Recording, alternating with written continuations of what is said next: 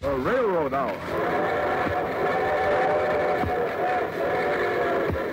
And here comes our star-studded show train.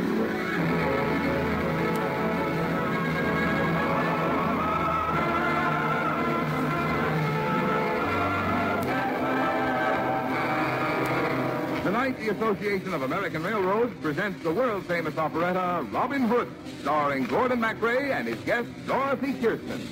Our choir is under the direction of Norman Luboff, and the music is prepared and conducted by Carmen Dragon. Yes, tonight another great musical success is brought to you by the American Railroads, the same railroads that bring you most of the food you eat, the clothes you wear, the fuel you burn, and all the other things you use in your daily life. And now, here is our star, Gordon MacRae.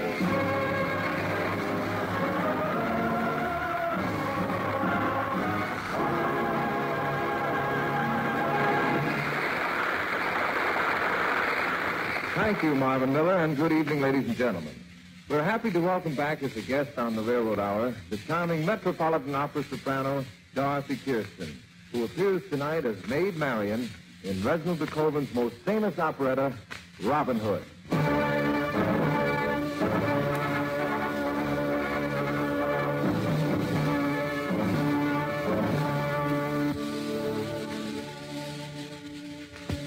My real name was Robert, Earl of Huntington. But when I joined the band of outlaws in Sherwood Forest, I took the name of Robin Hood. The sheriff of Nottingham, who was the guardian of my estate and a lifelong enemy, seized my title and lands in the day I came of age, declaring that I was an imposter, and that the real Earl of Huntington was a follower of his named Guy of Gisborne. There was only one man in England powerful enough to help me, the king, and he was gone to the crusade. And so I decided to join the outlaws until he returned, in an attempt to right some of the wrongs imposed upon the poor by the powerful sheriff of Nottingham. It was a gay life we led in Sherwood Forest, full of camaraderies and fellowship. What on earth are you laughing at, Friar Son? The expression on that fellow's face when we held up the stagecoach and took his purse this afternoon. Well, that was one of the richest men in all England, and one of the stingiest. You need spare no pity for him. when I think of his face, that is a good way to live, Robin. Take from the rich and give to the poor. We made a good haul today, Robin. We must celebrate. You're right, Alan. A tankard of ale all around, landlord. The best in the house.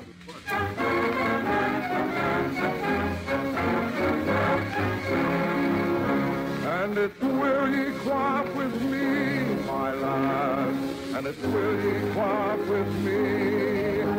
It is a draught of nut brown ale I offer unto ye. Oh, humming in the tankard, lad, it cheers the heart forlorn. Oh, here's a friend to everyone, his stout John Barleycorn. Oh, laugh, lads, and waft, lads, will make you sound and hail. Through all my days I'll sing the praise of brown October ale. Yes, laugh, lads, and waft, lads, will make you sound and hail. Through all my days I'll sing the praise of brown October ale. Of brown October ale. Oh, laugh, lads, and waft, lads, will make you shout and hail. Through all my days I'll sing the praise of brown October ale. Yes, lads, lads, and waft, lads, will make you shout and hail. Through all my days I'll sing the praise of brown October ale. Of brown October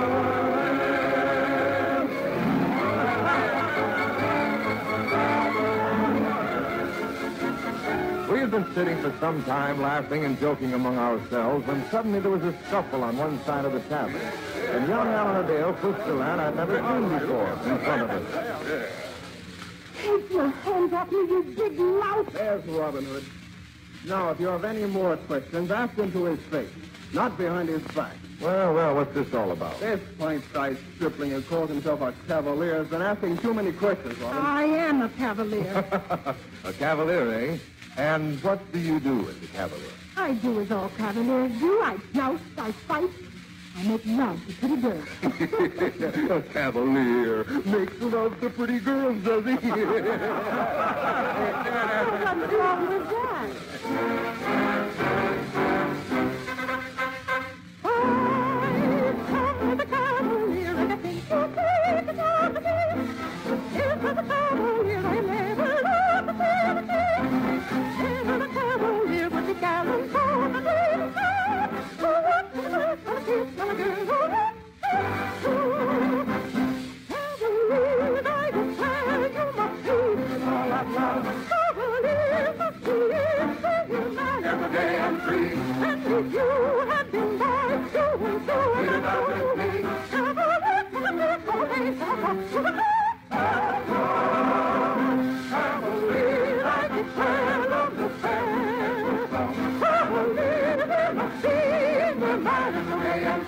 And if we have to love, we have done the same as God.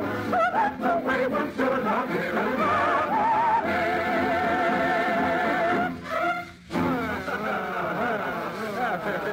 Tell me, my young cavalier, what are you doing in Sherwood Forest? Does your mother know you're out? You're very rude fellows, and my affairs are no concern of yours. I was only trying to be helpful. I don't need any help, thank you. I came to Sherwood Forest in search of Robert, the Earl of Huntington. Did you now? And why did you come here in search of the Earl? Because I was told that here was where I would find him. And here I have found him. You're a bold lad. Can you point out the Earl to me? I can if you'll give me a mirror. Mirror? Oh, you see your statue. Bold and clever. Well, what is your business with me? I suppose you know that you're commanded to be married. Commanded to be married. I have the king's command with me. He signed it before he left on a crusade. Here, see for yourself. How do you happen to come by this parchment? My mistress gave it to me. Oh? Who is your mistress? The Lady Marietta. It is she that the king has selected for you. Well, now understand this. Sir Robert, Earl of Huntington, is not the man to marry the first girl who is offered to him. I am rather particular. Are you indeed? Well, you may as well understand that my mistress is not a girl who needs to marry the first man who was offered to her. She is excused by you. We have a woman in the her seat. Did you bring a likeness of her with you? No. But if you want to know what she looks like, you might take a glance at me. She's my cousin, and we are said to favor each other. Well, then I'm afraid you must tell your cousin that I'm not ready to marry and that I must, therefore, respectfully refuse her. You refuse her? You refuse her? Oh, no, you don't, my fine fellow. She refuses you. I fail to see anything particularly amusing about what I have just said. You're adorable. What? Now, see here, that's no way to... You're enchanted. But Yes? I... Tell me more, Lady Marion. I told you I was the Lady Marion's page. I came as a cavalier, and No use. It's no use. No? No. Oh. Well, if I'm caught, I'm caught. Now tell me, why did you come to Sherwood Forest, Lady Marion? Well, to see what manner of man I'm commanded to marry. I took the place of the page who was to deliver the king's order to the sheriff of Nottingham. The sheriff is custodian of my fortune. Well, then you'd better watch your fortune well, Lady Marion, because the sheriff has seized mine and declared Guy of Gisborne to be the rightful Earl of Huntington.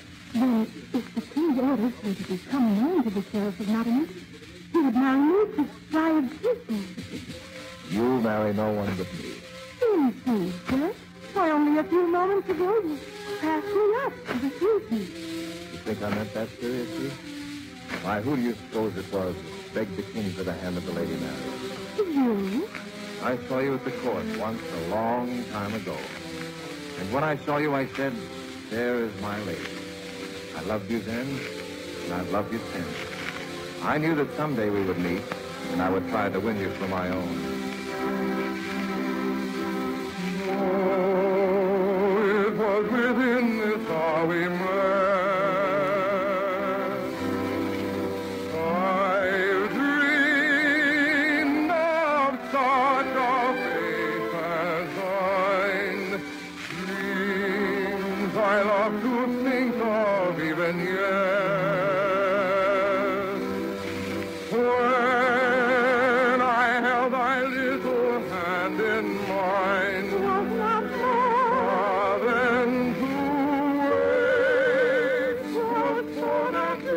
and taste goodbye. Will that dream come true? Let me dream on you. Now does not love even from my dream is not true. Lady Marion, will you return to your castle and wait until I can redeem my name and my fortune and come for you? Oh, yes, Robin. Forever if need be.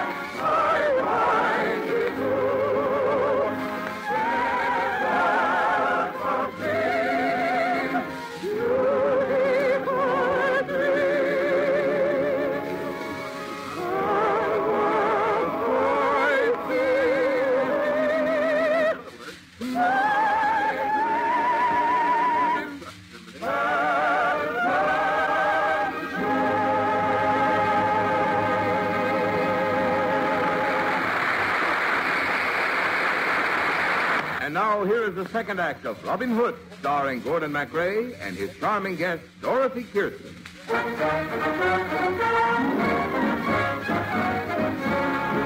In the leafy shades of the woodland glades of Sherwood greenwood tree, where the red deer springs and the throstle sings, is the dearest spot to me, is the dearest spot to me. For never a care in the world comes there, and never you'll hear a sigh, as you love and laugh, as you quip and quaff, so gaily the days go by. Then hey for the merry greenwood, say I, and mute me above you. Let mine be the life that is free from strife, where friends are staunch and true. And hey for the merry greenwood, say I, and mute me above you. Let mine be the life that is free from strife, where friends are staunch and true.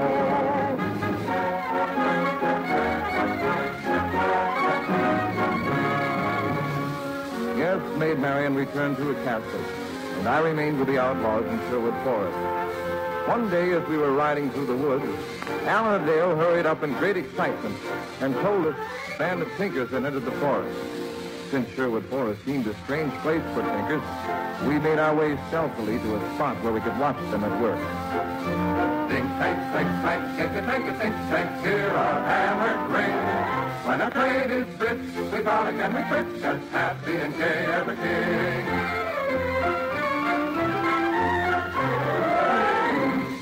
This merry, merry, merry, merry journey in a wing, all in the pink green line. First, tap, tap, tap, the rolling here and far with the weather in the flies. Words and hips don't beat some girly song to make a surly answer. Sweet, great, great, round his up and stop by tapping, tapping, tapping on a pants skirt. So we rap, rap, rap, and we tap, tap, tap from the dawn to the dark of night. Sirs, we are men of metal and a can or gentlemen with that we can fly. Sirs, think, tank, swing, tank, think a tank, a pink tank, hear our hammer ring. When a trade is brisk, we frolic and we frisk, as happy as gay as a king.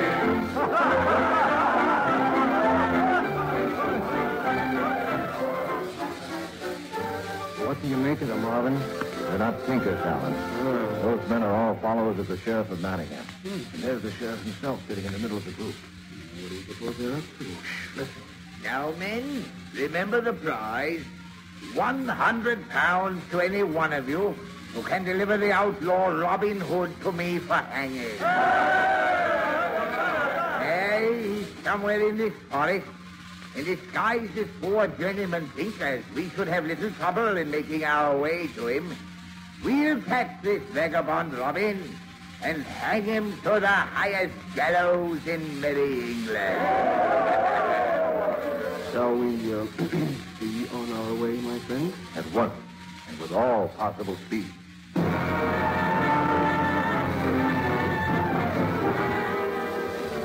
And so the sheriff of Nottingham and his fellow tinkers hunted in vain through Sherwood Forest, and at last gave up in disgust and went home.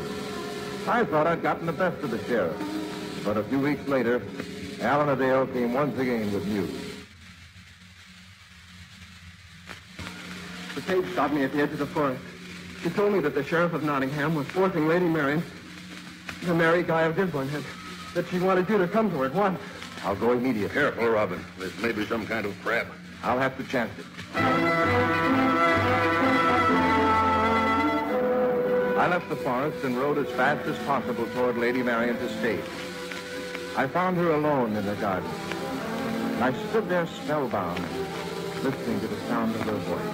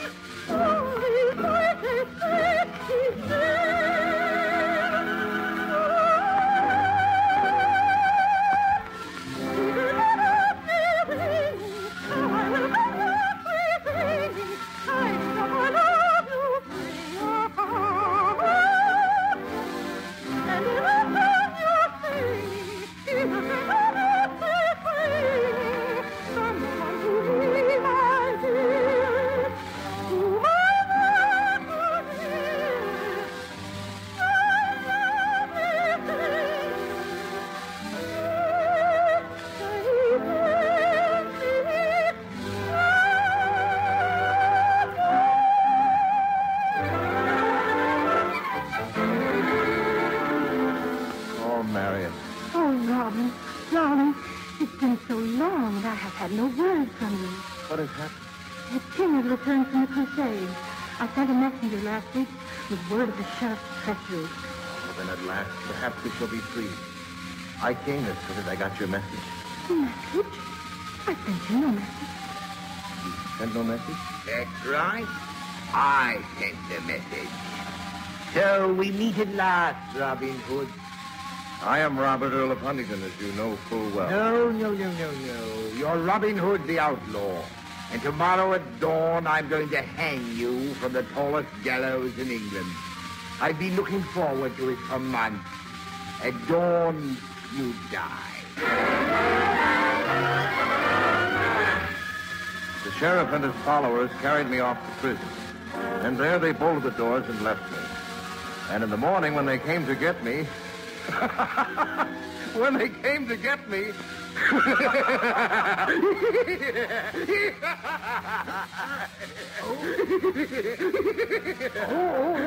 are you? Where is Robin Hood? I am Friar Tuck. And if you'll excuse me, now that you've so kindly unlocked the door, I'll be on my way. Now, just a minute. Let me pass, Sheriff of Nottingham. I'm a friar of the church, a holy man. You've no power to stop me. But where is Robin Hood? Far from here by now, where you'll never find him.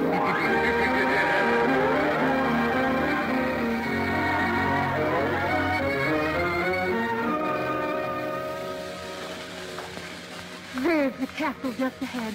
We're safe, my darling. In a few moments, we'll be with the king. You know, I would like to have seen the sheriff of Nottingham's face when he opened the door to that cell and saw Friar Tuck. How did you ever manage it? Well, it was Friar Tuck's idea. The outlaws were watching when the sheriff took me. And after he left, they overpowered the guards. Friar Tuck took my place, and off we went. It really wasn't necessary for the friar to stay, but he wanted to see the sheriff's face himself. There's the castle. Yes. And now our life together begins. Robin Hood the outlaw is no more. And Robert, Earl of Huntingdon, shall take you back to bride. Oh, promise me that someday you and I will take our love together to some sky where we can be alone and faith find the hollows where those flowers grew. Those first sweet violets of early spring, which fall in whispers thrill us both and sing of love unspeakable. That is to be. Oh, promise me, oh, promise me. Oh, promise me that you'll take my hand through the sunward in this lonely land, and let me see it behind you in your eyes. Through the vision of your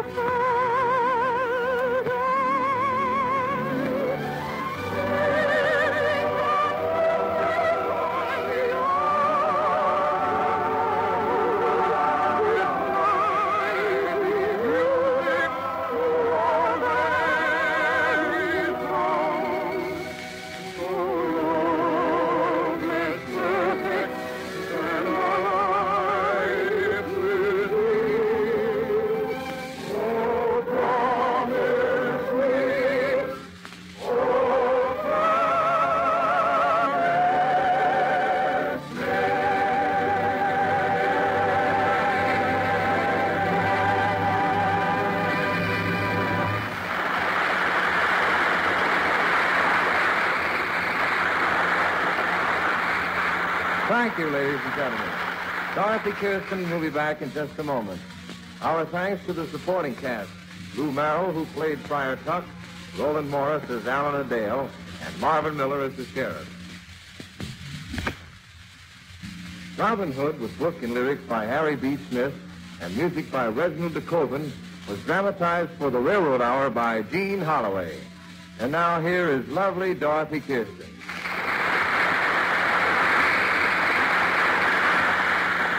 Well, Dorothy, it was wonderful, as always, singing with you. And I'm looking forward to doing the Princess Pat with you and Lucille Norman next week. I'm looking forward to it, too, Gordon. And the week following, you start your summer show, don't you? Yes, Dorothy. And we're really planning something special. Trips on the summer show train to years past, where we'll live again some of the laughter, the tears, the memories, and the music from the turn of the century to the present day. It sounds wonderful, Gordon, and I'll certainly be listening. See you next week. Good night, Dorothy. Good night, Gordon.